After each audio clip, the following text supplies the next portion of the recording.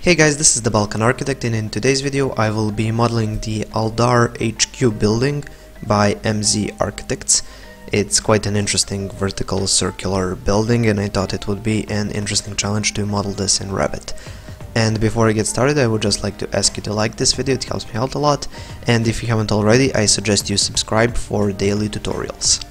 Okay, so I'm going to be modeling this as a conceptual mass, so I'm just going to start off by making a metric mass, and first I'm just going to set the units to meters. I prefer meters, okay, and now I'm just going to go into south elevation. Now this building is about 110 meters high, so I'm just going to create a reference plane about 110 meters from the ground, just to have something to determine the height of the building. And then I'm just going to go here to model, and I'm going to create a circle. So I'm just going to go model, circle, and let's just create a generic circle, something like that, and this will be the actual building that I'm going to be modeling. Now once we have that, I'm just going to go here to, again, reference plane, and I'm just going to create two vertical reference planes on each end of this circle. I'm just going to select this one and mirror it to the other side. Now that we have that, I can go into floor plan, and here we have, this is the center line, and I'm just going to go here to reference line, arc, and I'm going to create a reference arc like this to get the actual width of our building.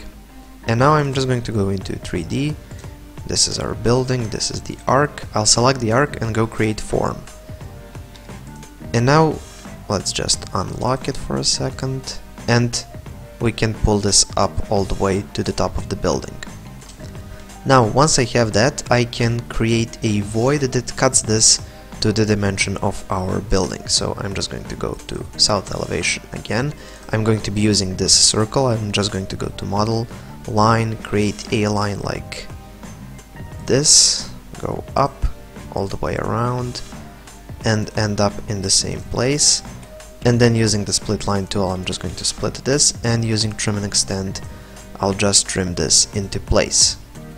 Okay, so now this is basically something that we can turn into a void, so I'm just going to select it, go create form, and go void. So once we have this void, you can see this is now cut to the actual size of the building, and now it's time to create our extrusion. Now we're only creating half of the building, the other half is the same, so I'm just going to go here to south elevation, again create a circle. Let's start off from something like that. Yeah, let's make a circle like that, and let's maybe make it a bit bigger. Okay, something like that. And again, here I'm just going to move it down a bit, so go move just a couple of meters. Yeah, okay, that looks about right. Now I'm just going to use this line tool and connect this over here, and then I'm going to use the split element tool to split this circle and create this form. So now I can select this circle, go into 3D. Now I can select this circle, and I can select this thing and go create form, and you can see it does something like this. So that's not what we want. I don't know why does it do that, but I found a way to fix it.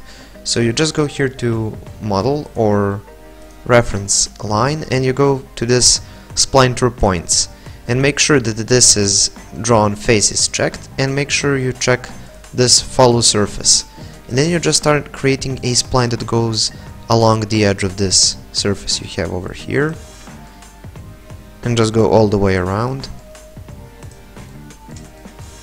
Just make sure that you stay on that surface, and you go to the end, and then you just go modify, and you can select this new spline you have, and you select this form over here, and you go create form, and there you go. Now we have this whole surface, and then you can just create a project, new project, and we can load this in. So I'm just going to go new architecture project, open this family up, go load into project. Let's close this up, place it something like that, select it, mirror it, so I'm just going to go here to mirror it around, and there you go. Here we have the Aldar HQ in Revit.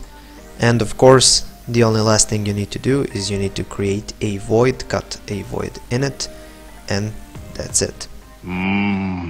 Donuts. Okay, that's pretty much it for this video. Thank you for watching. Please subscribe, like and share this video. If you have any questions, comments or suggestions for future tutorials, please leave it in the comment section below. Thank you for watching and have a nice day.